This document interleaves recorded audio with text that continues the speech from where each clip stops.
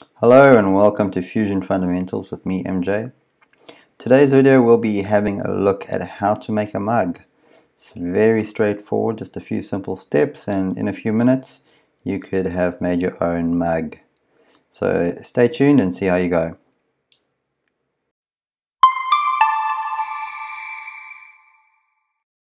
So we'll start off by doing a sketch on the top plane. We're actually just going to draw a rectangle and revolve it around its center axis. This will give us that circle cylinder shape, and then we'll hollow out the inside at a later stage. So I want my mug to be 90 by 90, so half of 90 is 45, and that's what we got there. Then I'll select revolve, click revolve, select the axis, and OK. So that's the body we got. We're going to draw the handle on there, and then we're going to draw a circle in the middle and extrude down to get it hollow.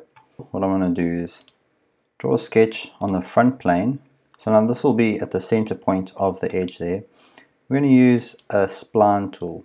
Now I could start right on the edge, but what I want to do is I want to start a little bit in, so that when I create the profile that the handle is going to sweep along, it won't be at risk of not touching on the sides there. So anywhere inside,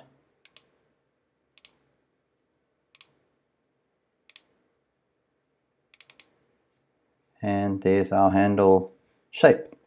Finish the sketch. Now I want to create a new plane. I want to go plane along path, and when I select this path I'll be able to move this back and forth. So I'm going to move it right to the end there. OK. Then I'm going to just turn this body off. I'm going to create a sketch on this plane. We'll do a center diameter circle, and let's go to 10 millimeters. Finish sketch. Turn back on this body, and now we will go to sweep. Where's sweep? There's sweep for us. Select this profile and select that path. Change it to join, and that's pretty much a cup, but we still have to get it hollowed out.